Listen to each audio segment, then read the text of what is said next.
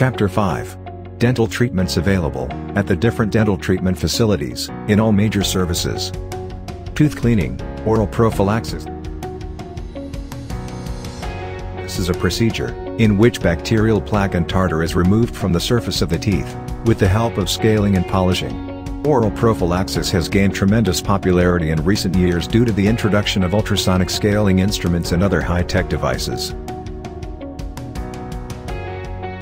Tooth filling. Restoration. A dental filling is a type of restorative dentistry treatment used to repair minimal tooth fractures, tooth decay, or otherwise damaged surfaces of the teeth.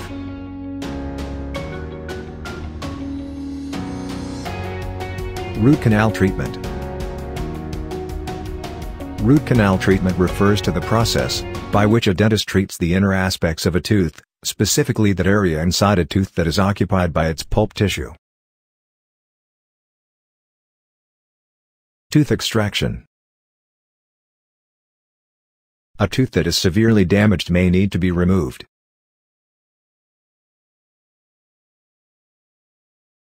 PROSTHODONTICS.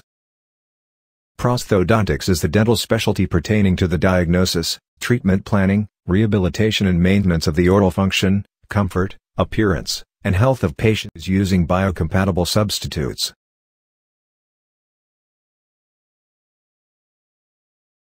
Orthodontics.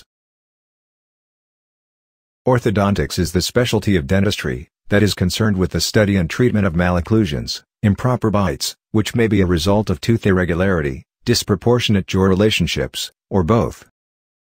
Pediatric dentistry.